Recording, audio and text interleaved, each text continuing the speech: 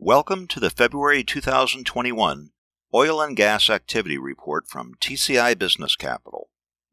Over the past month, oil prices have been on a steady rise. On January 25th, WTI closed at $52.77.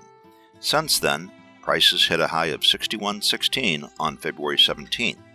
On February 19th, WTI closed at $59.26. The February 19th Baker Hughes rig count report shows 397 active drilling rigs in the U.S. The oil rig count is 305 rigs, and the gas rig count is 91. 1 year ago, the total active land rig count was 768. Oil rigs are down 374, and gas rigs are down 19 compared to the February 2020 counts. In the major plays, the Permian Basin rig count is at 204 rigs, up 16 rigs from January.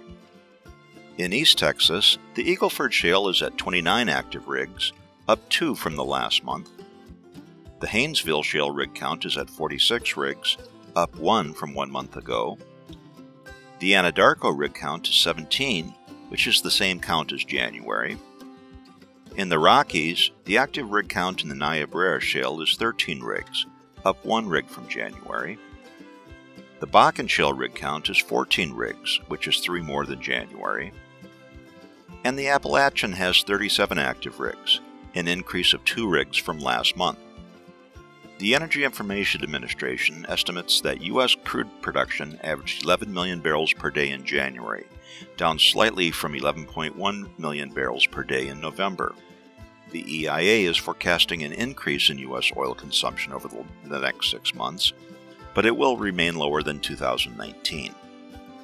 If your company is experiencing a cash flow problem due to low crude prices or your customers are holding on to their money, contact TCI Business Capital. For over 25 years, we've provided working capital and cash flow solutions to oilfield service companies through our invoice factoring programs. To learn more about our custom factoring solutions for oilfield contractors, give us a call at 800-707-4845 or visit tcicapital.com.